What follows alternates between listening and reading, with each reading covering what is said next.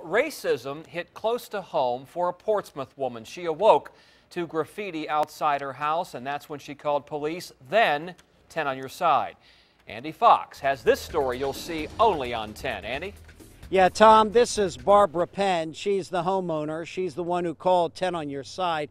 She has a beautiful front yard, and this morning she came out of that door and looked down on the street and saw something that angered her and terrified her and made her feel like she was a prisoner in her own home. Barbara Penn calls this her live laugh garden, but today there's no laughter out here, only disgust. So when I came out and I was looking out my door and I'm like, what is that in front of me? So I came out and I looked, and so I took the picture and I called the police. Called the police over the racist message spray painted on the street in front of her home. So when I saw it this morning, I'm like, oh my God. The N-word, the message, N, go away. When I saw this,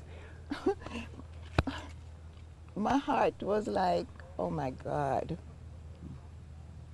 I was like, oh my God. And I went inside. I had a camera on the table because I've been taking pictures.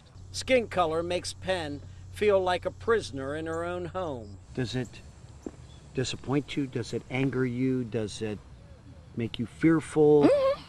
All of the above. That in time like this, people don't like you because they don't want you. The N-word, the ugliest word in the dictionary. Penn wants the painted words of hate gone. Yeah, why'd you call 10 on your side? Because I see you help people. I watch you. I watch you go knock on people's door, and I saw you get results. Now, Barbara Penn, we aren't going to show people. We'll show people at 6, but you're looking down there now at what was there, all that ugliness, and how do you feel now? Oh, I feel so much better now. Don't give it away, though. Mm-hmm. We're going to tell people what's coming up at 6. At 6, you won't believe who showed up to help Barbara Penn. You feel real good about that, Oh, too. yes. Yeah. I'm overwhelmed. She's overwhelmed. We're going to have that part of the story, and we also want to point out that the police, the Portsmouth police, just left here, and they are taking this very seriously. They are investigating it, not as a hate crime, but as a suspicious crime, and we will have more on that coming up at 6. But this is a story that deeply troubles a lot of people, and it deeply troubled Ms. Penn this morning, and it's a shame that you went through that today.